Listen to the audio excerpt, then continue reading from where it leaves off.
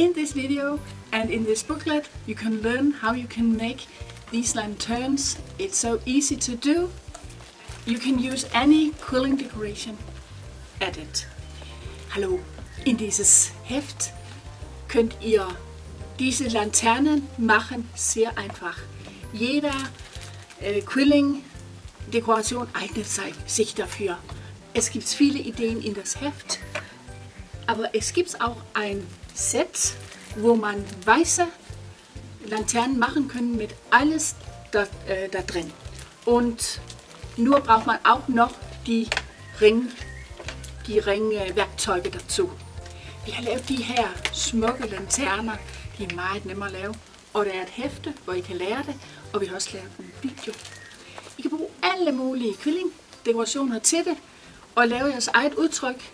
I hygger, og det er så sjovt at lave dem. Rigtig god fornøjelse.